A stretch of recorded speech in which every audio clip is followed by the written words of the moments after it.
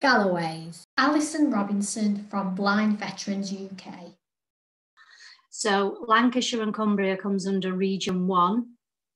But just to give you an idea of the area, Region 1 covers Scotland, Northern Ireland, Lancashire and Cumbria, Greater Manchester and Merseyside, North Wales and Cheshire. So we're sort of all one team, Region 1, but we're split up into the communities. So as a community support worker, we are all home-based.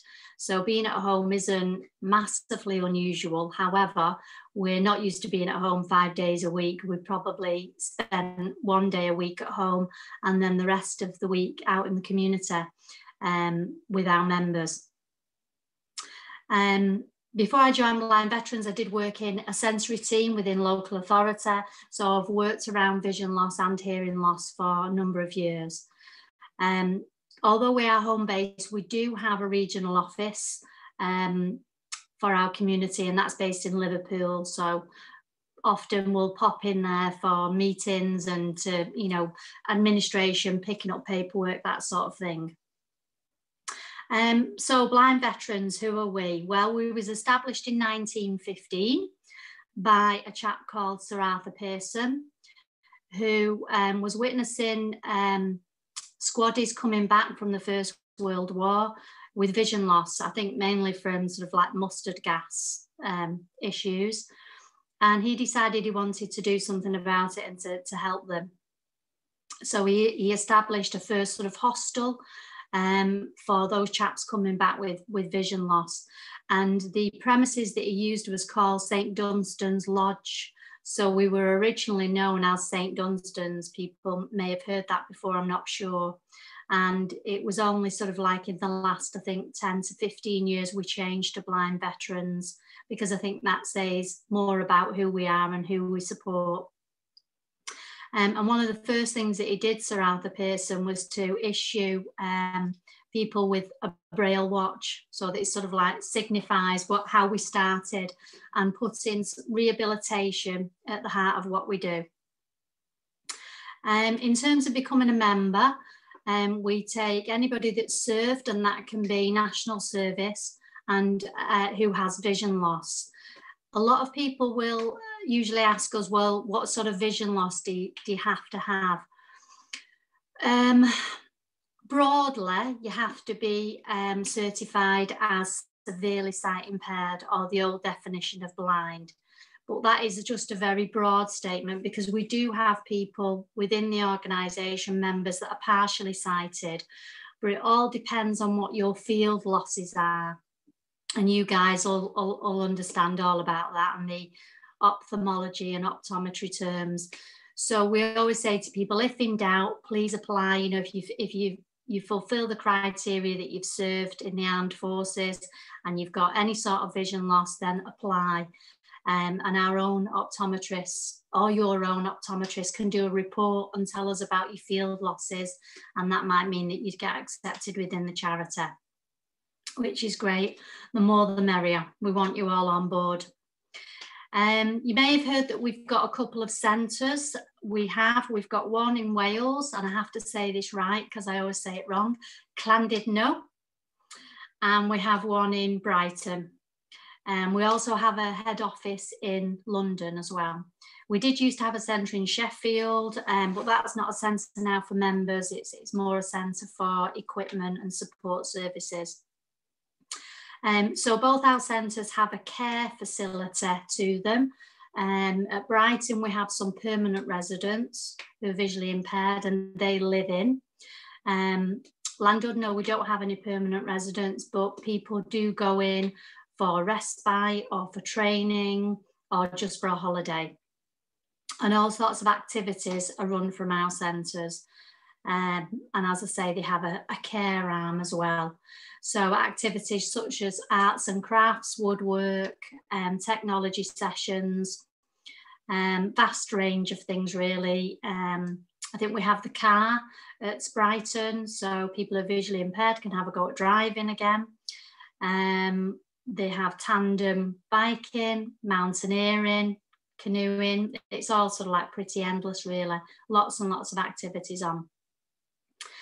During COVID, obviously, our response, like most organisations, has had to change. In the community, we would normally be going out and visiting people and offering services within the community and rehabilitation. We've not been able to do that. We've not been able to visit. So our initial response was to do safe and well calls, make sure that people were okay. We have done some critical visits. We've helped people out with shopping and getting medication, that sort of thing. And then, because we knew it was going to be a bit longer than a couple of months, we've had to try to fill the gap as best we can. So we've got a national creative project that's ongoing with our members. And I think at the moment, I just looked up to see what we were doing. We've got like a gardening project, so it's growing sweet peas on the windowsill. We've also got remote rehabilitation. So when you hear this word remote, it means it's over the phone or it's over something like we're doing now, where if somebody needs a piece of equipment or they need assessing for low vision, we're trying to do that remotely. And it's working out quite well, really. So that could be anything from providing a magnifier to doing some cooking skills with somebody remotely. The only thing that we can't do is mobility and long cane training, because that's something that's got to be done face to face. What else can I tell you about us? The service is under review at the moment. They're taking the opportunity to review what offer that we provide once we're able to go out and visit again. So we're all still waiting to find out what that's going to look like. At the moment, what would happen is if you're accepted as a member, membership services deal with all that, and then you're allocated to your community team. And then a member of the team, like myself, would contact you and arrange to come out and visit you. And we do a full sort of assessment around your needs and what's priority for you. And then we work with you to try and fulfill those needs. And then we would offer you a week at one of our centres. It's called an introduction week. Tells you all about what we do as a charity, another opportunity to sort of get hands-on with equipment. We also do a session with partners and carers. Unfortunately, we've not been able to do that either because the centres aren't open, but we have been doing those remotely as well. So we've been doing them, you know, it's a little bit like a living with sight loss course, that sort of area, and we've been doing those online remotely as well. We have around just over 4,000 members at the moment, but as I say, they're spread right across the country, from Scotland, Northern Ireland, down to lovely Cornish villages in the southwest. So any questions around that? Is there anything else I can tell you about us? The question I wanted, the real question I wanted to ask you, I noticed, and I've been to one of your centres down on the south coast because we used your swimming pool when I was on the Torch Trust for the Blind holiday once at Hurst Pier Point, and we came to your centre at Brighton and used the pool, and it's a lovely place. But one thing that crosses my mind, and when people lose, particularly those who lose their sight later in life, it's a bit daunting, isn't it, for some people to come all that way on the train or whatever, because they're not. It's not like people coming to Galloway's where it might just be a local journey or a short journey across Lancashire, you know, where somebody could perhaps take them if they've not got the skills to use public transport or don't know about journey care, you know. Yeah, take that on board. But we do provide transport. So we would expect that if you lived in sort of the south of the country, that you would go to the Brighton Centre, and then anywhere, you know, north, you would go to Llandudno. But we have transport, so we have vans and cars and transport drivers who actually pick up. If you're not able to get there by your own means, then we can pick you up and bring you to the centres. So that does happen now. I think people's first visits to our centres is usually the intro week. So they're at the beginning of their sight loss journey. And so we do a lot of work with them around sort of psychological side of sight loss and building confidence. And then a big thing within the organisation is sort of the camaraderie that they have, you know, between the services.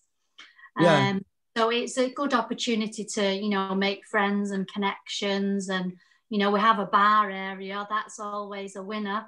When we can relax in the bar in the evening. Basically, what is the actual criteria? I did apply about three or 4 years ago and was told basically my sight wasn't bad enough.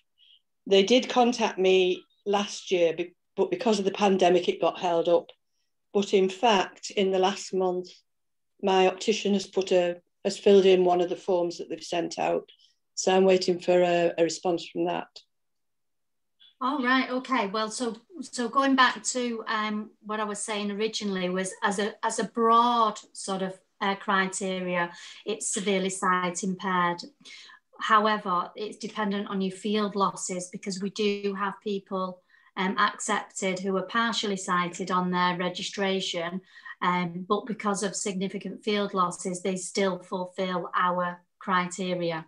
And that's decided by the optometrists within blind veterans. So it looks that, you know, obviously you've reapplied. When registration status can change, can't it? Somebody can't. Yeah. I know I've had it in the past. I was registered partially sighted, and, you know, after recovering from a detached retina, you know, when all said and done and everything, just as I was discharged, because Pip was coming up at the time, he re-registered me as severe sight impaired.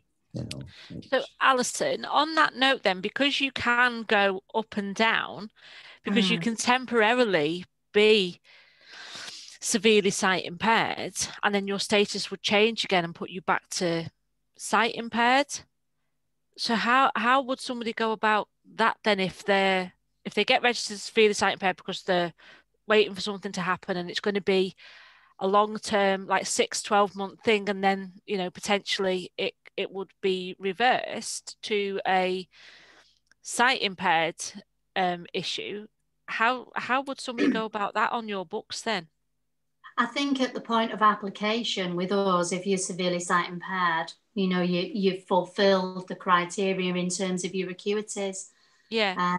So you're accepted into the charity, because we would hope to start supporting you straight away with you know, whatever your needs are at that time. If then, as a result, 12 months later, you know, your vision improves in some way, well, that's kind of just an added bonus, really, isn't it? I think it's at the point of application. Fair enough. It's just because the very few and far between, like potentially with my eye condition, I could have been registered SSI and then reverted back, but they didn't.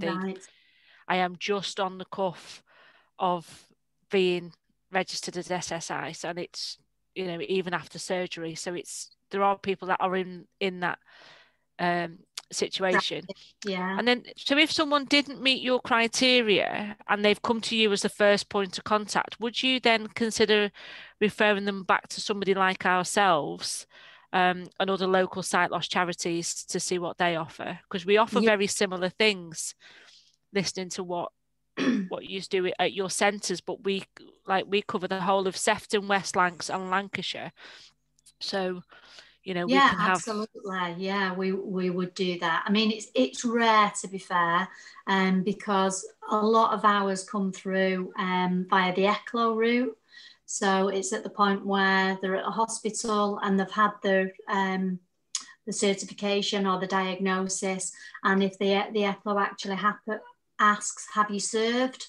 Then, you know, we're notified then at that point. But if at that point they're not engaged with other associations and we wasn't able to accept, then yeah, we would definitely do some signposts. It's vital, isn't it, that we do work together to ensure that we can provide the best for our service users. Like Anne, she's in both camps really, so she could be part of your organisation, but is also an active participant in the activities that we do, and things. When like pre-lockdown.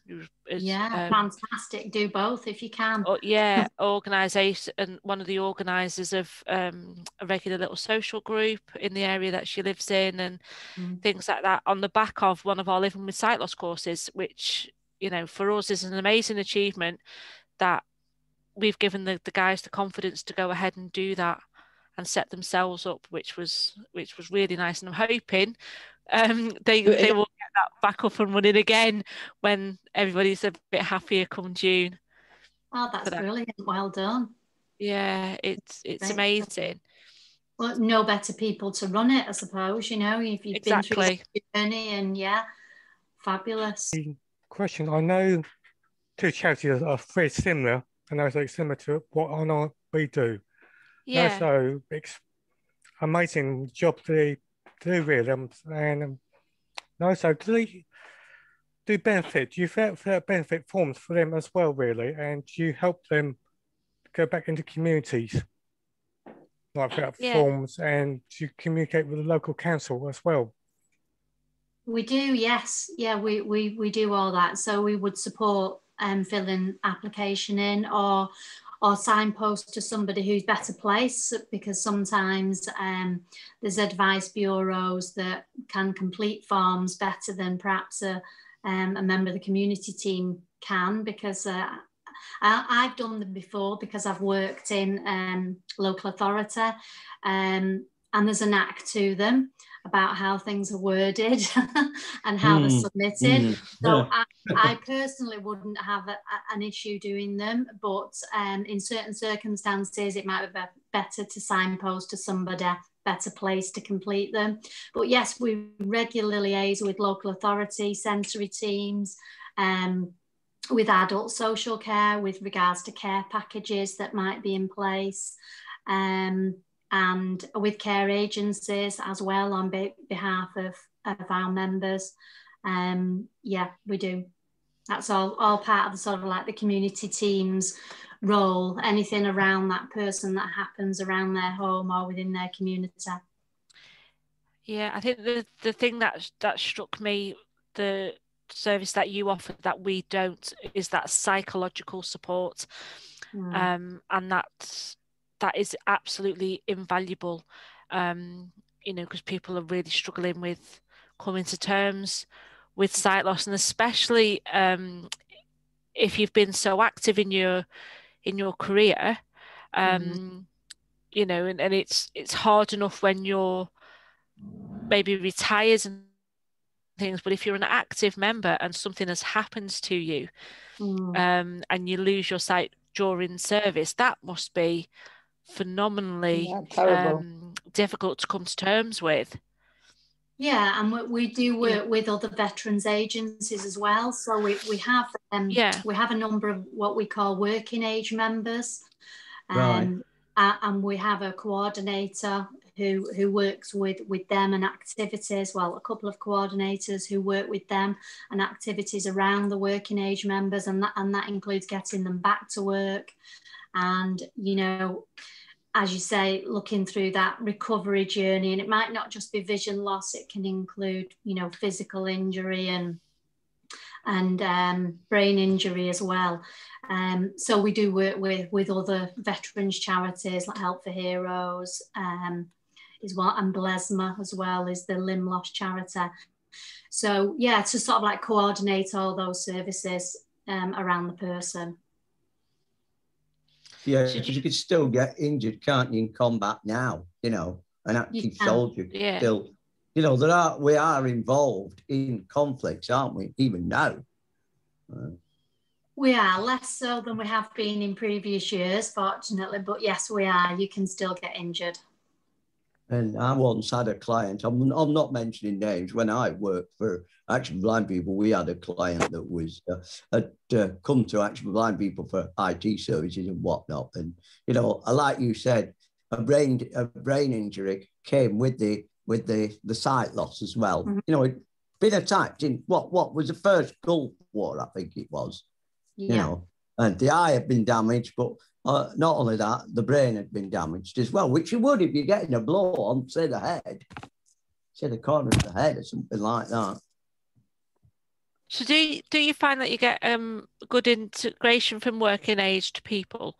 Because it's a project that I work on, trying to engage people of working age, and it's really hard. Yeah, it can be. I mean, there's quite a few working age members are involved in fundraising, and that's a kind of an in, you know, of getting within the organisation. So I think that that's something that, you know, the coordinators try to do is like, well, you know, if you're able to, I mean, I think at the moment they're doing a walk Land's End to John O'Groats, or a virtual walk anyway. They've worked out mileage. I'm sure you're doing similar things. And that's an inroad. And then there's lots of things going on in terms of working age members groups. So there's different offshoots from that, and they have a photography group and a climbing group, etc. I don't know exactly the figures on the take up. I mean, it's something that, you know, if you're interested in, Jenny, I can put you in touch with our working age member coordinator, and then perhaps be able to give you some information on that. But those that are participating are very active, so that, you know, that's great. That's a really good thing. Some people like to dip in and dip out, and some people just love that constant, you know, activity, doing things all the time. Yeah, I think as well, being veterans, they're used to being active and involved in a routine and things, so that's potentially a little bit easier to get them to focus on the activities that are available. Because I mean, David is a very active member of our Get Active group, and we have walking groups. They go bowling, they go climbing, the water sports activities, all kinds. Yeah. Alyson, thank you so much. It's been really interesting. It's been good